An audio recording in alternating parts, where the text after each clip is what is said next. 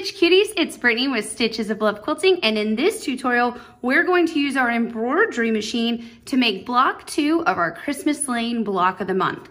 So of course you have your pattern or your fabric that comes in your kit. Go on, give it a little bit of starch and press it so it's ready to go.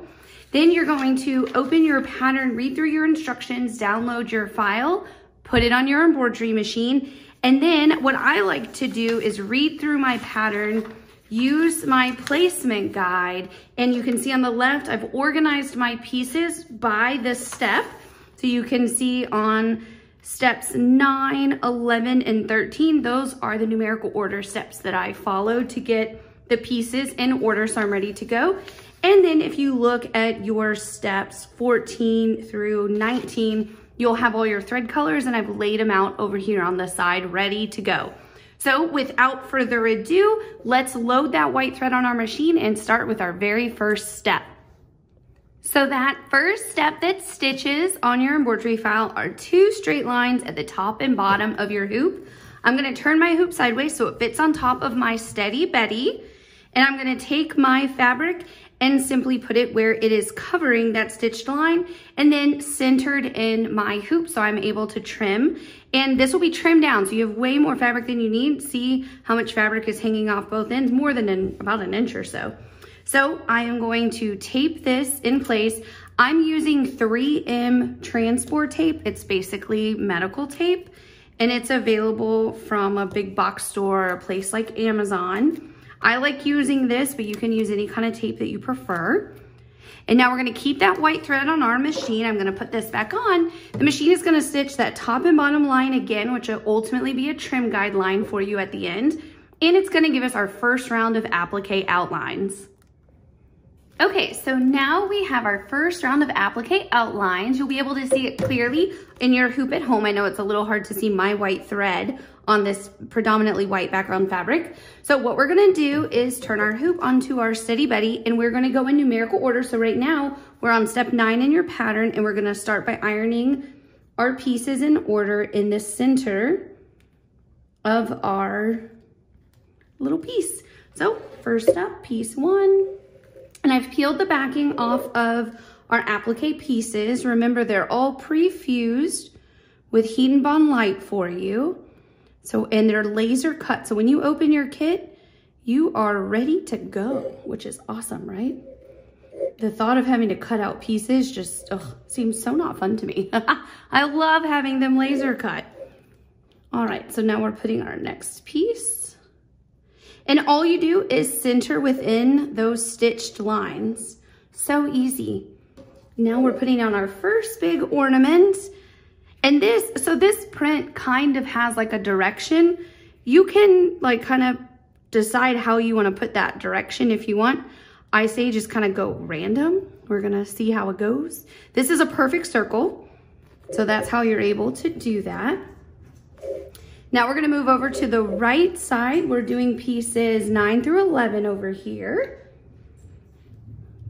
And so we're gonna put piece 9 down first. There we go. And this is an orange blossom print. So you'll have little white blossoms periodically throughout that. It just depends how the fabric lays when it's cut. That's fun about a print like that, I think. It's all a little random. Now our next piece, and if you want, you can see I have, oh gosh, I actually have 2 beside me right now. I don't know how that happened, but I have this little Alex Anderson. If you ever need to use this to put your piece in place, if the fabric starts getting hot from your iron, simply use that. Or when you're working with really little pieces, I find that helpful.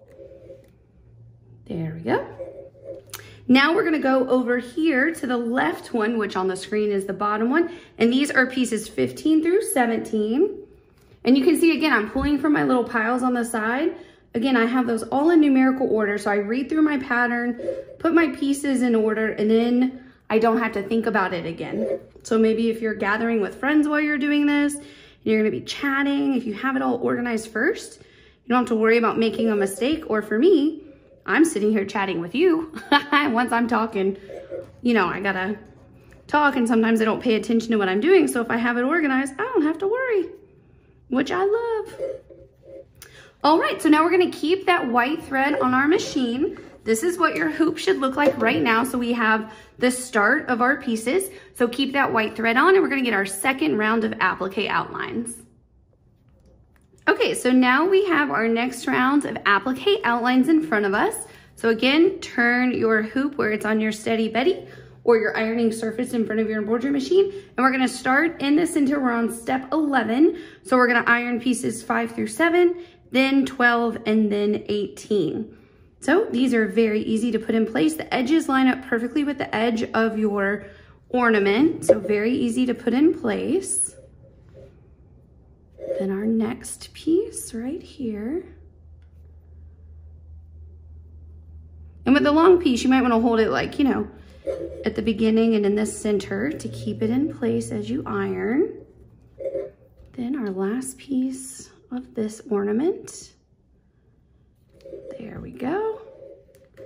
Now we have this big yellow ornament. So you'll line this straight bottom edge up with the bottom edge of your placement line.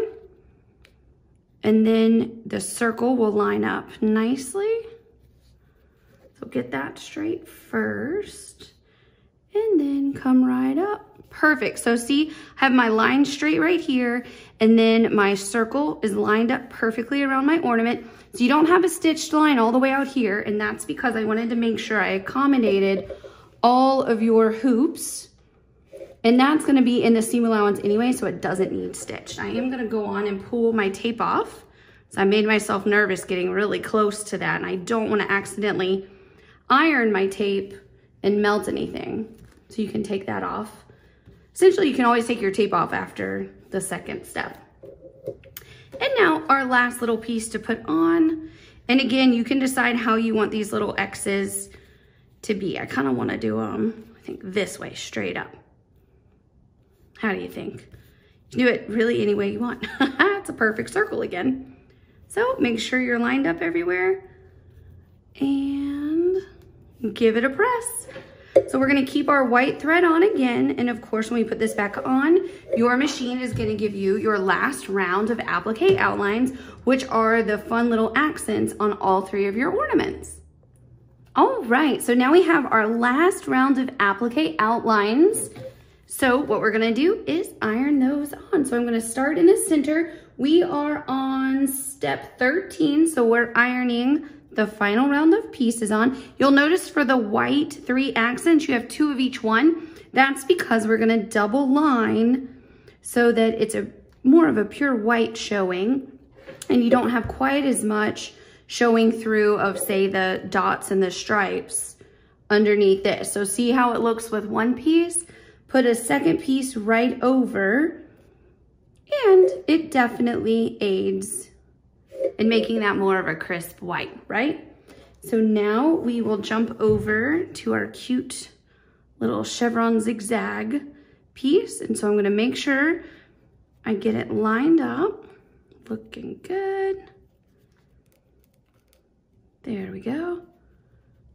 And give it a press.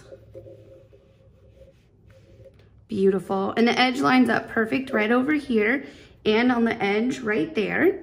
Now we have, again, 2 little white pieces to put in, and it doesn't matter which white piece you put down first, they're exactly the same. So put one in place, and then your second one right over it. And again, this is where if you have your little Alex Anderson tool or a little stiletto, if you want to use it to hold it in place so you don't burn your finger, definitely do so. And now we're gonna do all of our dots and the little accent over here. So let's get our accent down. And when it comes to these dots and this accent, none of them overlap, so it doesn't matter which one you iron on first. And this little guy, so cute. Now all of them are the same circle, except these 2 little outer ones, you have 2 little half circles. This one over here is a little bit smaller. And so you'll get it right in place. There we go. And then this one is a little bit larger of the half circle. And then the rest of them are the same. There we go. So for these, let's just put these in place. And I'm gonna put them all in place and iron them all at one time. There we go. And if you wanna be like particular about the direction these little flowers are facing, you certainly can. I am being completely random because it'll look cute no matter what. This is all such cute fabrics. All of these are, the prints are Lori Holt prints from her basics, her Bee Basics, and they're just adorable. All right, so now you have your entire applique built out in your hoop. So from here on out, all you're gonna do is change thread colors and the machine is gonna do all the beautiful stitching for you. So we're gonna leave that white thread on for one more step. And the first thing that your machine will buttonhole stitch are gonna be these 3 accents on your little ornaments. All right, take a look at those great buttonhole stitches on each of your white pieces. They look beautiful.